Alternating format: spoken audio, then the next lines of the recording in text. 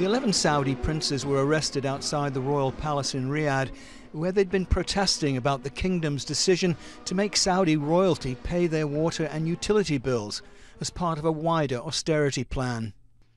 The princes were transferred to the high-security prison of Jazeera and are expected to go on trial.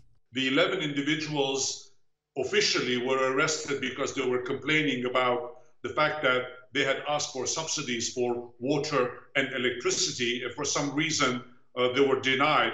Other reports say that in fact they were cousins of a prince who was executed in October 2016, and that they had come to ask for retribution. It's very conflicting at this point. We don't know exactly what is going on.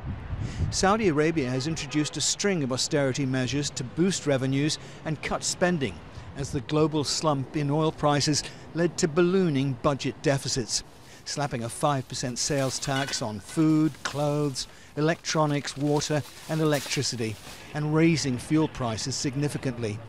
Expatriate workers were also caught up in the price rises, but careful not to complain. Now I spend 768 something for my grocery. Now they add additional 5% tax. It's amounting 36 riyal.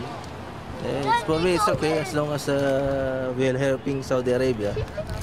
More than 200 princes were arrested in November in an anti-corruption purge led by the Crown Prince Mohammed bin Salman, which also served to strengthen his power.